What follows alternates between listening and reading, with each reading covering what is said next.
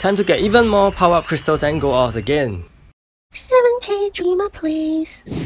Hi guys, welcome back to my channel. Today we'll be looking at the Myth Skuld special dungeon. For her passive, she only decreases damage by 20% and increases her crit rate, and she has a chance to silence as well. The same thing goes for her mythical awakened form. She also decreases damage taken and increases her crit rate, and also has a chance to silence, 50% chance in fact, and to all allies. Okay, so over here I've actually brought Ariel because Ariel has a 6-turn silence immunity, which is gonna be very helpful to prevent any of your teammates from getting silenced, and Kagura is here to reduce block rate by 20%.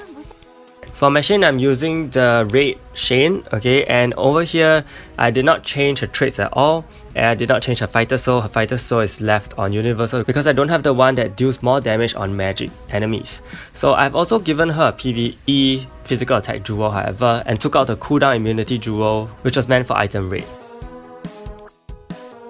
So going in, because of Skuld's enhanced crit rate, she actually does crit attacks pretty commonly, and that actually increases your run's timing by a little bit, but I'm just gonna go with Soul Slayer and kill her off. She being a magic hero means she has lesser defenses, so it's gonna be pretty easy and you are able to one-shot her.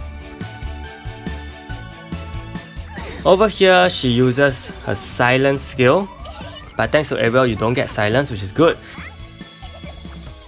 And Shane successfully counters.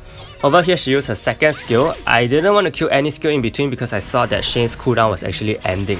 So with another Shane skill you can easily finish her off, and if she doesn't do any crit attacks, I think this timing could have been shorter. Okay, so that was basically the run. Hopefully it's very easy for you. I think it should be not too big of an issue. So stay tuned for Skuld's arena review after I get her, and can't wait to bring you guys more guides and more live streams. Thank you so much and see you!